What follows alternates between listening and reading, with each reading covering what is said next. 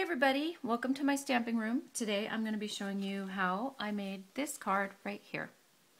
I did try a new technique with this one. It was the first time, or actually the second time I've tried this technique, and I loved it so much the first time I did it that this is the first card I have made of my own that I use this technique. And it's pretty fun, and it's very simple actually, and it gives you a fantastic look to the card, and you can see that you can do it too. So let's get started. I'm going to have the measurements for everything that I've cut on the side over there somewhere, and so that will tell you how large I've cut my pieces. You can of course cut them to whatever size you like, but this will give you an idea of what size I used to make my card.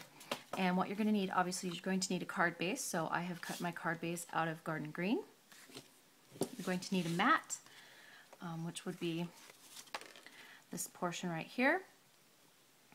I have cut that out of Pear Pizzazz, and I went ahead and embossed it, and I'll talk about that in a minute, but for time's sake I did it already. You're going to need a couple pieces of scratch paper, and that's going to be not only for the turtles that you're going to be cutting out, but also for the sentiment portion as well.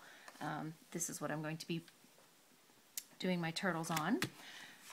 You're also going to need a mat for your main panel, which you'll need a piece of Whisper White for your main panel, and your mat will be in garden green.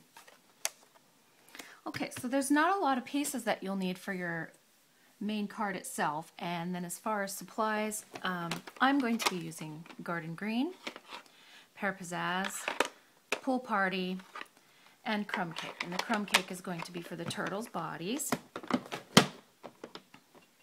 And you're just going to need a couple stamps. This one comes from the Wetlands set, and it's the sentiment that says Happy Birthday. The sea turtle comes from the Land to Sea set, and I believe it's Fan Coral, that's what I call it, Fan Coral, is from the By the Tide. So there's actually 3 sets being utilized here, but they actually go together quite nicely. So to begin, what we're going to want to do is we're going to want to work on the background first, and this is going to show you the technique of how I did this. And it's really pretty simple, and it gives it kind of a mottled and variegated look as far as the colors are concerned. So we're going to start with our main panel, our Whisper White, and the measurements for that again will be on the side. And then what I'm going to do is I'm going to take 2 light colors, because we don't want it too dark, because you know in the upper part of the ocean there's a little more light coming through. So let's go ahead and open those up. And then we're also going to want some sponges. And I've just done mine like this so that this says light green, that says dark blue, so I can use them for different things. Okay. Alright, so first thing you want to do is you want to ink up your sponge. And looks like there's quite a bit of ink on there, there sure is. So I'm just going to kind of lightly start to pounce the color in one area, and then again in another area, and then maybe a third or fourth. You really just want to kind of go all around, but not cover the whole thing. And then you're going to want to take some of that ink off of there and then just kind of swirl it around really lightly. Just do a very light touch. You don't want too much, and you don't want to do it too hard.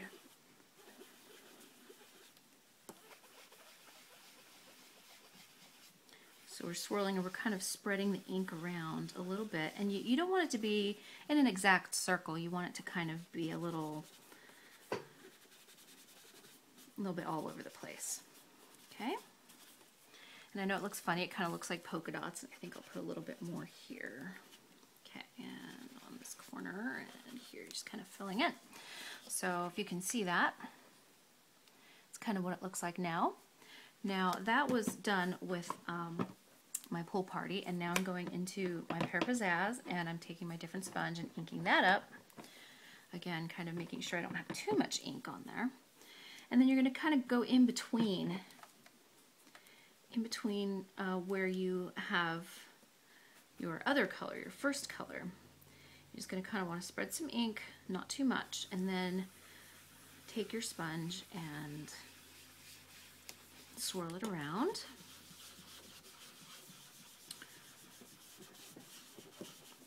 And you're going to want to work on that for a few minutes, but it's really worth the effort once you get it done. And what you're doing is you're blending the colors together. You're leaving some lighter spots, you're leaving some darker spots, but you're just blending really well all over to the edges. And then I'm using my blue to kind of put it all together.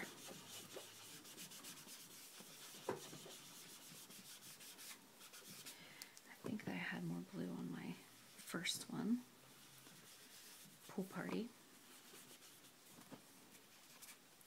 So we're using the Pool Party to kind of blend the two colors together and soften the edges so there's not such a definite contrast between the colors. And it's going to kind of give you a very pretty, soft, watercolory type look. And then, you know, just kind of smooth it out. Okay, isn't that pretty? Look at that. All right. Now, from here, what we want to do is we want to give it, like I said, that model look. Actually, before we do that, the last time I stamped it after I did the fun little technique, but actually you should probably stamp it beforehand. Okay, for my fan coral, I've decided I'm going to try early espresso. I used black in my original, but I'm going to go ahead and use early espresso in this one, see how it turns out. All right, so we're going to want to ink this up, stamp slightly off the panel on this side. So it looks like that. Oh, the espresso looks fantastic. I think I like that better. Okay, and ink it up again, stamp on the opposite side, like so. See, like that. Okay, and then with what's left, what we're going to do, you are going to want to ink it up again, and then you're going to want to stamp off, which means ink it, stamp on a scratch piece of paper, okay, and then right in the middle. And then that's going to give you a kind of layered look, kind of a little bit further away look. You can see that. Okay, and then you set that aside. Now comes the fun part. So what you want to do with this is, now that you have this beautiful piece here, and you might want to have a napkin or a paper towel or tissue or something handy. And what I do is you get water of some sort. You can either have it in a dish or however you want to do it, but I have a little spray bottle that I use. And what I do is I usually just spray it into my hand, which I'm going to do off screen, and then you take it and you flick droplets onto your backing, and you want to give it a couple seconds to work. And what it's going to do is it's going to start giving like a bubble effect, or maybe you can watch it while it's working. It's slowly starting to kind of lift and move the ink as we're sitting here. Well, there's quite a bit on this one, so it's really going to look bubbly. And if you have too much, if you think you have too much, again, just take your napkin or your paper towel and you just blot it. Just be very careful, but you blot it. And it really made my fan coral smear, but maybe that'll add to the effect. You know, each one's different. That's what makes them unique and lovely and wonderful. So, so now you're going to want to give this a few minutes to dry, because you don't. And while it's drying, you can work on the rest of your card. So at this point, what I would do is I would stamp my turtles, and I am stamping them in our wonderful new archival basic black, which I love, love, love. So you stamp 2 of them, 2 little sea turtles.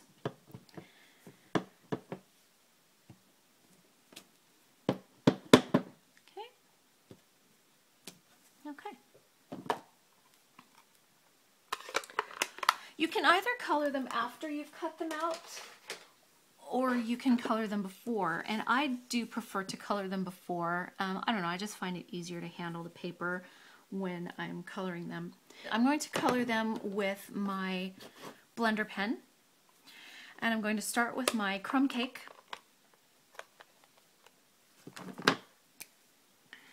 And color their bodies. Now what I do when I color is wherever I want the shadows to be, the darker parts to be, since I'm picking up my ink, that's where I want to color first. So wherever the shadows would be, the darker spots. Okay, so underneath the shell, by the body, up along the head, along the feet, little flippers. He's cute. What should we name him? Tommy? Tommy Turtle? Okay, we'll go with Tommy. Underneath his mouth, give him a little smile. Okay. You can also mix the colors, which is kind of fun. With him, you know, obviously reptiles have kind of a greenish brown skin, so I'm also going into my Pear Pizzazz, kind of going over the same thing. You just kind of fill him in. Fill in his body, fill in his flippers.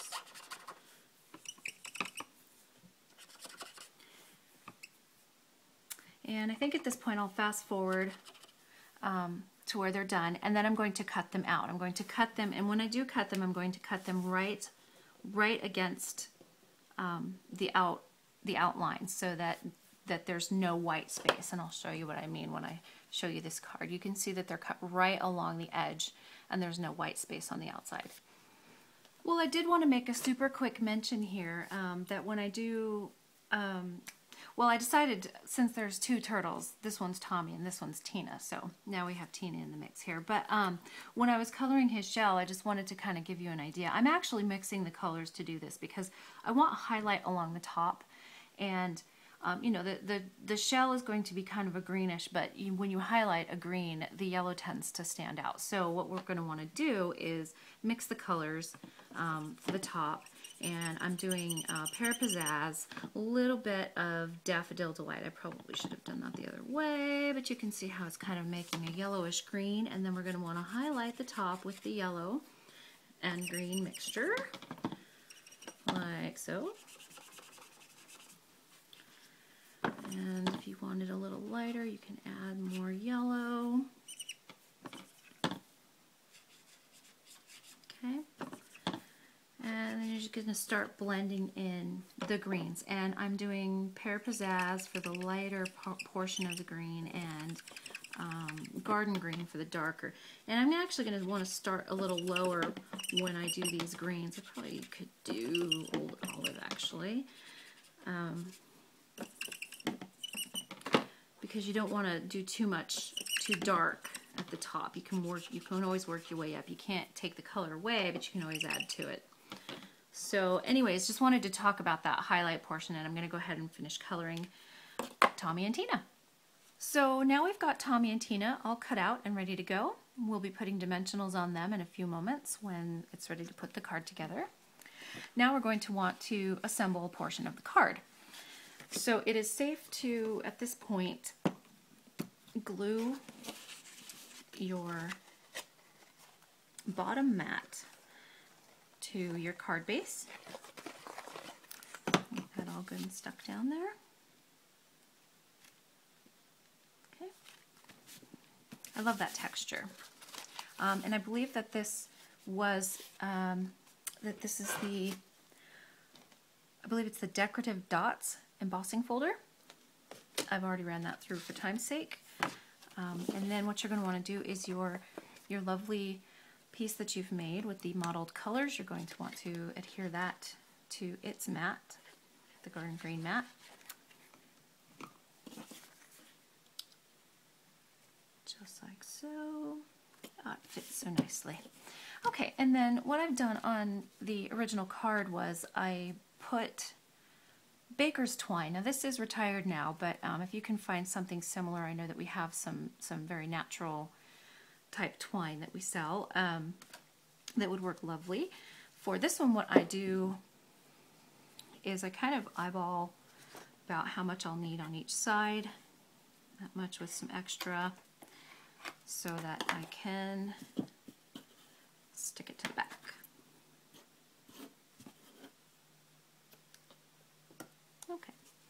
my 2 pieces. And what I'm going to do is I'm going to take my snail. I put a little adhesive on the back portion of the card so that it gives my twine something to stick to while I position it on the front where I want it. So I just kind of put that there, kind of crisscross it a little bit. Actually, I'm going to go ahead and put the second one on the top, like so. And then from there you can kind of see about where you want it. Now I try to make the where it crosses over, you can always readjust it, and that is another reason why I put the this type of adhesive on the back, the snail on the back, so that you can reposition as you need to.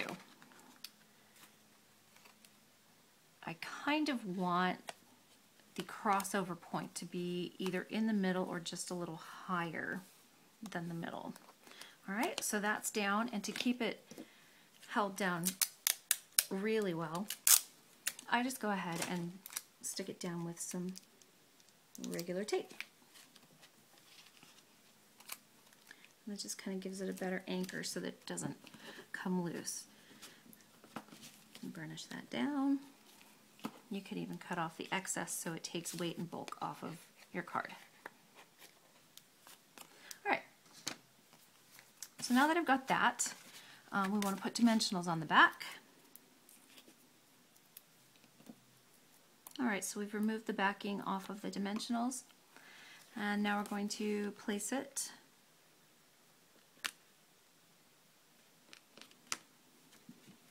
on the card. Boy, doesn't that already look lovely? I really like the way that this turned out. This technique on this particular one is really, it's kind of soft, but there's like a lot of bubble looking stuff going on right there. I'm putting dimensionals on the back of my turtles so that it'll give them lots of room to swim. Now we're going to stamp the main sentiment, and I had stamped mine in Garden Green using the Happy Birthday stamp from the Wetlands set. Okay, so just go ahead and stamp that. Oh, it turned out nice.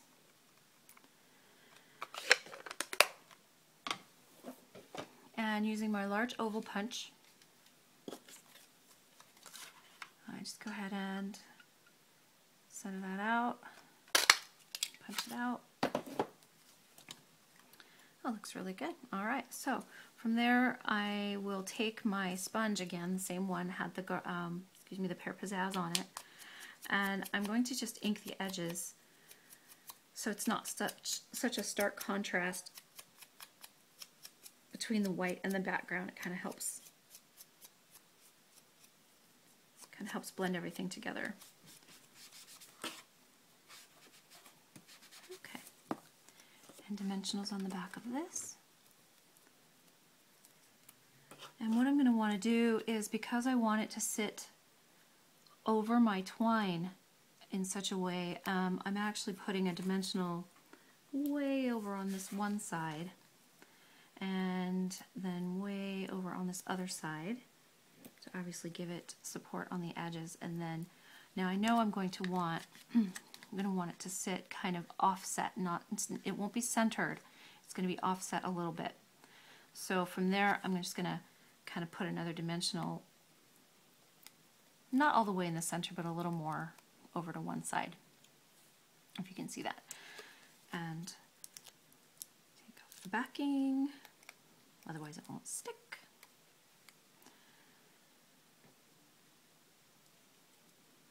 I want it to be about right there. Looks good. And then I take Tommy and Tina, whose dimensional backings I have already removed. And I'm going to find where I want to place them, if they want to go, so that it fills out the card nicely. If I just drop them down a little bit, they don't stick too well. And I'm going to place Tina, she's going to sit a little bit off the matting right there. And Tommy will be here, going a little more straight, leading the way. There we go. All right, and so looks pretty good just like that, but for finishing touch, I am adding some wonderful white perfect accents that look just like little drops of water or bubbles. And I'm using 2 small, 1 medium. Just putting one here. And here. And another small one there. Okay. And really that is it, but there is one other thing that I did add that might be kind of hard to see, is I took my my clear Wink of Stella Glimmer brush pen, which I absolutely adore. Is the best invention ever since microwave ovens. And with this one, I gave a very, very light brush of shimmer right on the top of their shells, a little bit on their head, and a little bit on their fins. Not a lot, to where you almost can't even see it unless you're really looking. And it just kind of finishes it off. And when I was done with this, I was super pleased with myself because it really was not that difficult. It didn't take a whole lot of steps. The technique that I showed you today is super fun and it's very easy, and it gives a very much of a wow appearance. And I like the card, and I hope you do too. And I hope you liked my very first video of all time, and hope to see you back again soon.